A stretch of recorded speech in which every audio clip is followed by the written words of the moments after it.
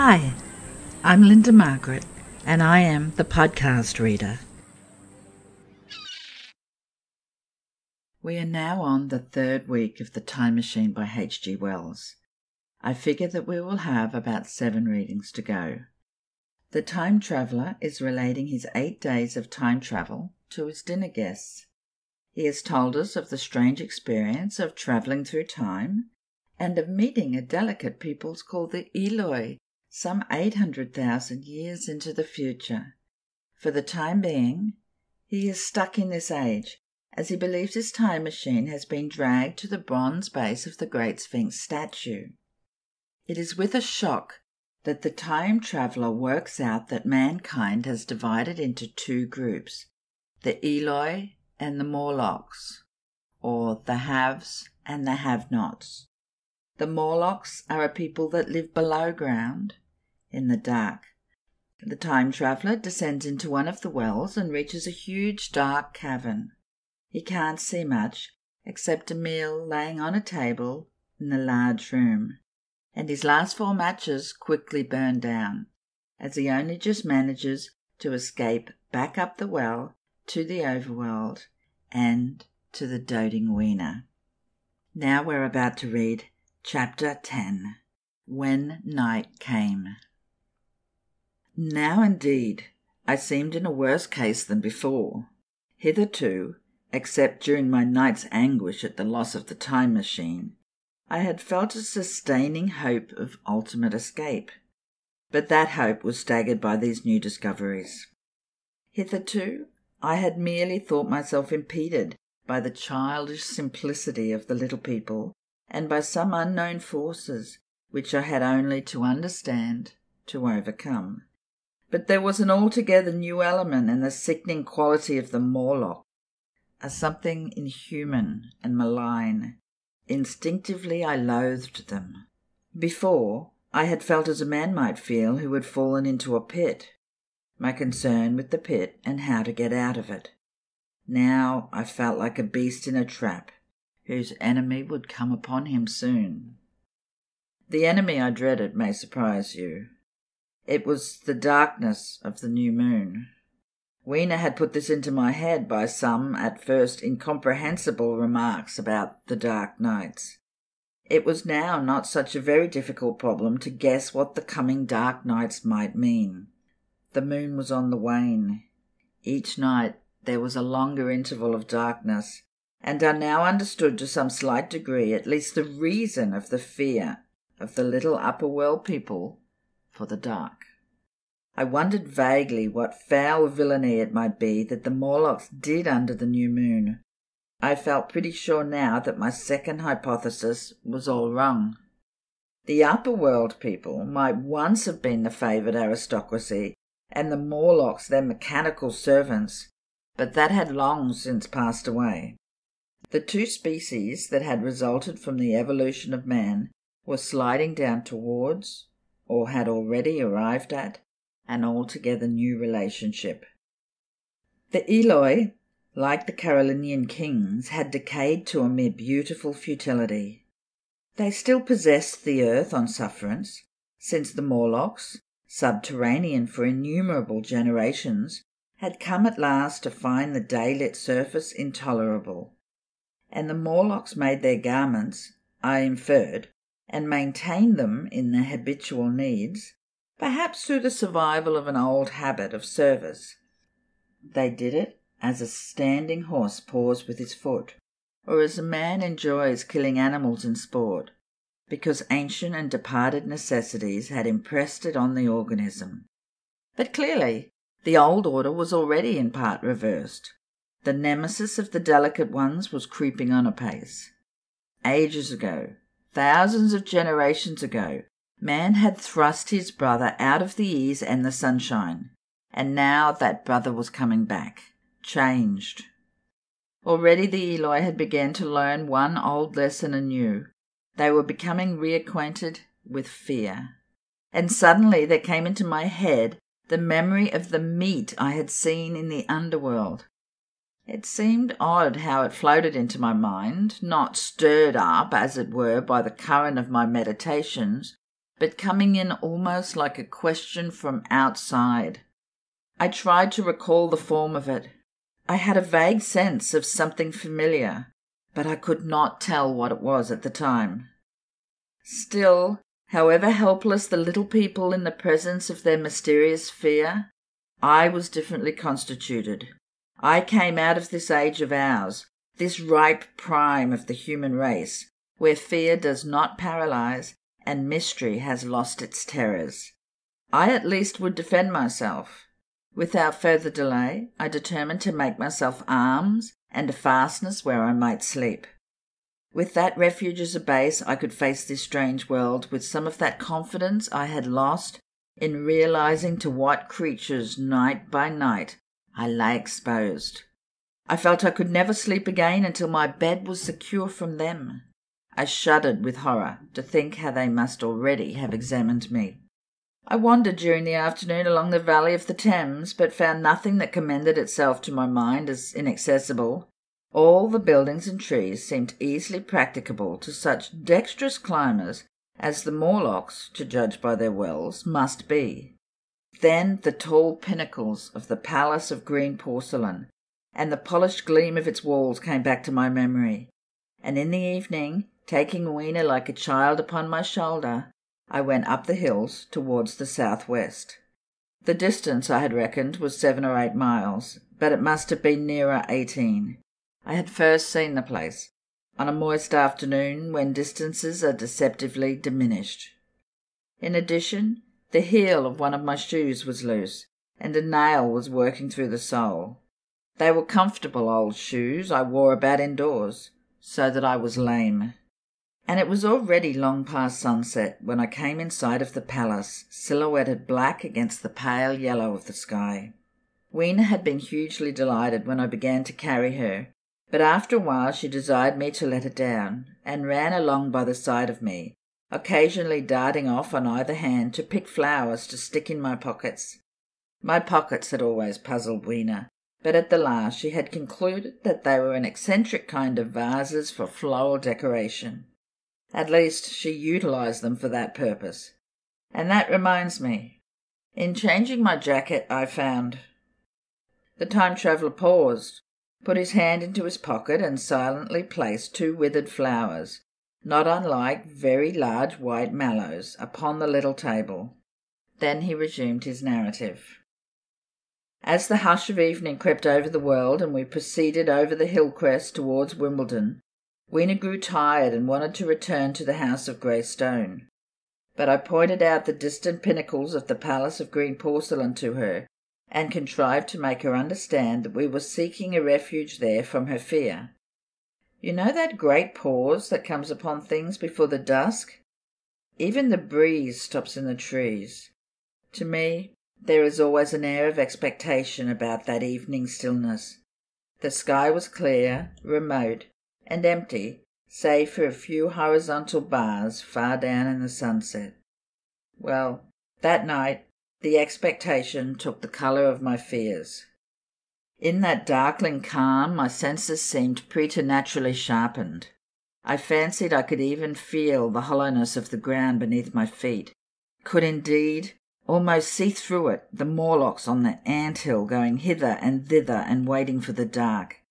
In my excitement, I fancied that they would receive my invasion of their burrows as a declaration of war. And why had they taken my time machine? So we went on in the quiet, and the twilight deepened into night. The clear blue of the distance faded, and one star after another came out. The ground grew dim and the trees black. Weena's fears and her fatigue grew upon her. I took her in my arms and talked to her and caressed her. Then as the darkness grew deeper, she put her arms around my neck and, closing her eyes, tightly pressed her face against my shoulder. So we went down a long slope into a valley, and there, in the dimness, I almost walked into a little river. This I waded, and went up the opposite side of the valley, past a number of sleeping houses, and by a statue. A faun, or some such figure, minus the head. Here, too, were acacias. So far I had seen nothing of the Morlocks, but it was yet early in the night, and the darker hours before the old moon rose were still to come. From the brow of the next hill I saw a thick wood spreading wide and black before me. I hesitated at this. I could see no end to it, either to the right or to the left. Feeling tired, my feet in particular were very sore, I carefully lowered Weena from my shoulder as I halted, and sat down upon the turf. I could no longer see the palace of green porcelain, and I was in doubt of my direction. I looked into the thickness of the wood and thought of what it might hide. Under that dense tangle of branches, one would be out of sight of the stars, even were there no other lurking danger. A danger I did not care to let my imagination loose upon. There would still be all the roots to stumble over, and the tree boles to strike against. I was very tired, too, after the excitements of the day, so I decided that I would not face it, but would pass the night upon the open hill. Weena, I was glad to find, was fast asleep. I carefully wrapped her in my jacket and sat down beside her to wait for the moonrise. The hillside was quiet and deserted, but from the black of the wood there came now and then a stir of living things. Above me shone the stars, for the night was very clear. I felt a certain sense of friendly comfort in their twinkling. All the old constellations had gone from the sky, however, that slow movement which is imperceptible in 100 human lifetimes had long since rearranged them in unfamiliar groupings. But the Milky Way, it seemed to me, was still the same tatter streamer of stardust as of yore. Southward, as I judged it, was a very bright red star that was new to me. It was even more splendid than our own green Sirius, and amid all these scintillating points of light, one bright planet shone kindly and steadily, like the face of an old friend. Looking at these stars suddenly dwarfed my own troubles and all the gravities of terrestrial life. I thought of their unfathomable distance, and the slow, inevitable drift of their movements out of the unknown past into the unknown future. I thought of the great processional cycle that the pole of the earth describes. Only 40 times had that silent revolution occurred during all the years that I had traversed, and during these few revolutions all the activity, all the traditions, the complex organizations, the nations, languages, literatures, aspirations, even the mere memory of man as I knew him, had been swept out of existence. Instead were these frail creatures who had forgotten their high ancestry, and the white things of which I went in terror. Then I thought of the great fear that was between the two species, and for the first time, with a sudden shiver, came the clear knowledge of what the meat I had seen might be. Yet it was too horrible. I looked at little Weena sleeping beside me, her face white and star-like under the stars, and forthwith dismissed the thought. Through the long night I held my mind off the Morlocks as well as I could, and whiled away the time by trying to fancy I could find signs of the old constellations in the new confusion. The sky kept very clear, except for a hazy cloud or so. No doubt I dozed at times. Then as my vigil wore on came a faintness in the eastward sky, like the reflection of some colourless fire, and the old moon rose, thin and peaked and white, and close behind, and overtaking it, and overflowing it, the dawn came, pale at first, and then growing pink and warm. No Morlocks had approached us.